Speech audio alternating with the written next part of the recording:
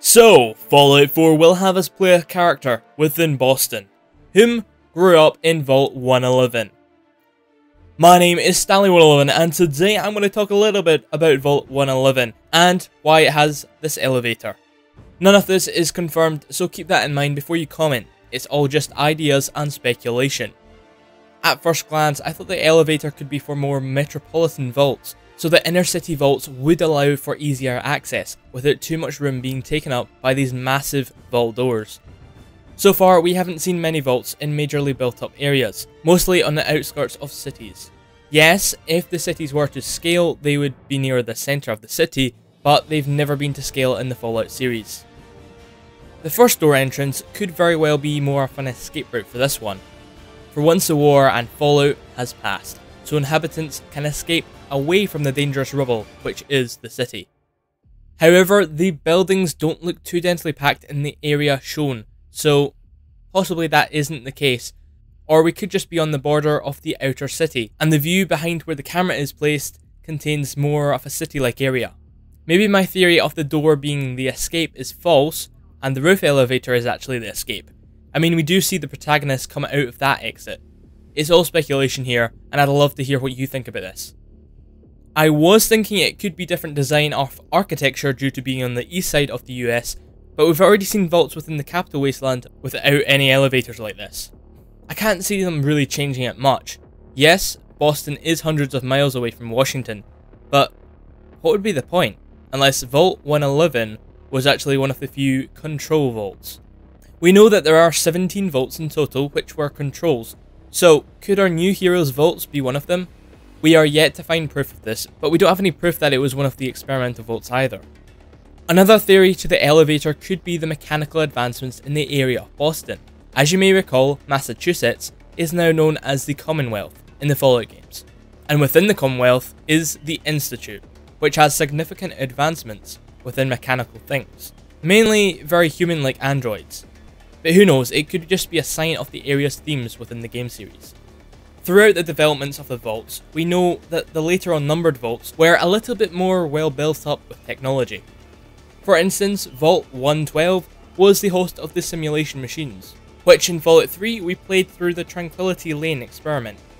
Vault 112 was also the last vault to be completed, so maybe due to 111's number we can tell it will be more technologically advanced and, well, certainly finished. These are all just speculations, but all currently contain merit. Until proven otherwise, we could expect any of them, but there will always be more theories and ideas that my brain simply couldn't think up without the help of you guys. So, please tell me why you think the elevator is being introduced to us in Fallout 4, in Vault 111. Could it be a symbol to a specific experiment? Who knows? Tell me whatever crazy ideas you can think up. As always, I hope you've enjoyed this video. My name is Stanley111, make sure to drop a like, drop a comment and subscribe if you've not done so already. I'll see you guys on the next video. Peace off.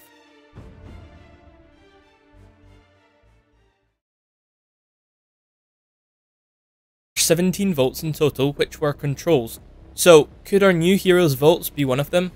We are yet to find proof of this, but we don't have any proof that it was one of the experimental vaults either. Another theory to the elevator could be the mechanical advancements in the area of Boston. As you may recall, Massachusetts is now known as the Commonwealth in the Fallout games, and within the Commonwealth is the Institute, which has significant advancements within mechanical things, mainly very human-like androids. But who knows, it could just be a sign of the area's themes within the game series. Throughout the developments of the vaults, we know that the later on numbered of a city-like area. Maybe my theory of the door being the escape is false, and the roof elevator is actually the escape. I mean, we do see the protagonist come out of that exit. It's all speculation here, and I'd love to hear what you think about this. I was thinking it could be different design of architecture due to being on the east side of the US, but we've already seen vaults within the capital wasteland without any elevators like this. I can't see them really changing it much. Yes, Boston is hundreds of miles away from Washington, but what would be the point? Unless Vault 111 was actually one of the few control vaults. We know that there are vaults where a little bit more well built up with technology. For instance, Vault 112 was the host of the simulation machines, which in Fallout 3 we played through the Tranquility Lane experiment.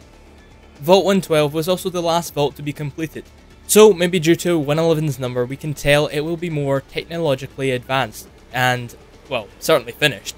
These are all just speculations, but all currently contain merit. Until proven otherwise, we could expect any of them, but there will always be more theories and ideas that my brain simply couldn't think up without the help of you guys. So, please tell me vaults in majorly built up areas, mostly on the outskirts of cities.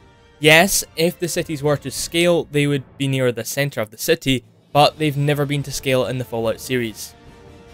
The first door entrance could very well be more of an escape route for this one. For once the war and Fallout has passed, so inhabitants can escape away from the dangerous rubble which is the city. However, the buildings don't look too densely packed in the area shown, so possibly that isn't the case. Or we could just be on the border of the outer city, and the view behind where the camera is placed contains more. So, Fallout 4 will have us play a character within Boston, whom grew up in Vault 111. My name is Stanley111, and today I'm going to talk a little bit about Vault 111 and why it has this elevator. None of this is confirmed, so keep that in mind before you comment. It's all just ideas and speculation. At first glance, I thought the elevator could be for more metropolitan vaults, so the inner city vaults would allow for easier access, without too much room being taken up by these massive vault doors. So far, we haven't seen many